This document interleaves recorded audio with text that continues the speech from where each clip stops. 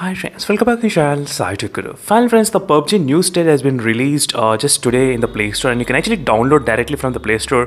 But the thing is that even after you download, there has been some kind of errors where the users are actually encountering, and even I'll try to explain you what are those errors. So right now I did install the Pubg new state in few of my smartphones, which you can actually see here. So first type of error is that unable to connect to the server. As you can see right now, these two smartphones, as soon as I click play, they'll be loading the game. But you'll be seeing that message which says unable to connect to the server. As you can see, exactly we'll be getting that kind of message. And I did try to use different kind of VPNs to check whether we can actually bypass this kind of unable to connect to server error or not. But I was unable to do that at this moment, and doesn't matter what type of VPN I try to use and what type of server I connect, same kind of result I'm getting at this moment. And in case if you figure out a way to open this game, and let me know in the comment section below friends, definitely that will be helpful for a lot of other users.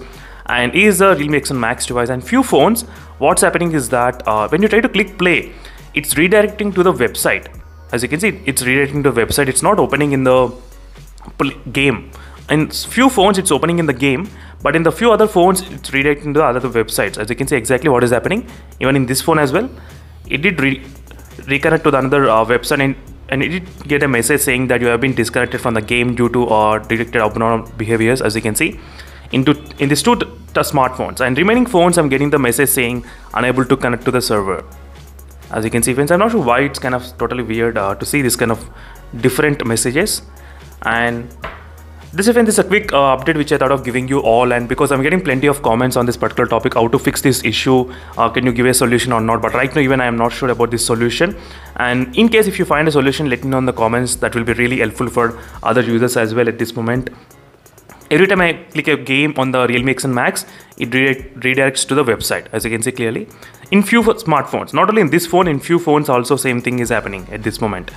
That's it friends, thank you for watching this video and stay tuned for more updates. In case if you're having any other questions, let me know in the comment section below.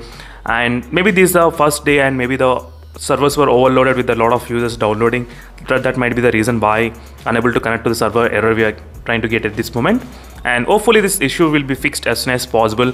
Then I can actually test in all the smartphones what I'm having to see the graphics and to see the highest quality which is supported.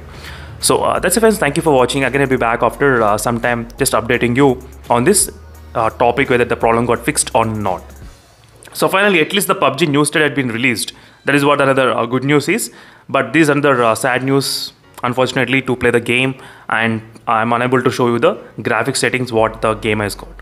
So I'm gonna be back in the next upcoming videos.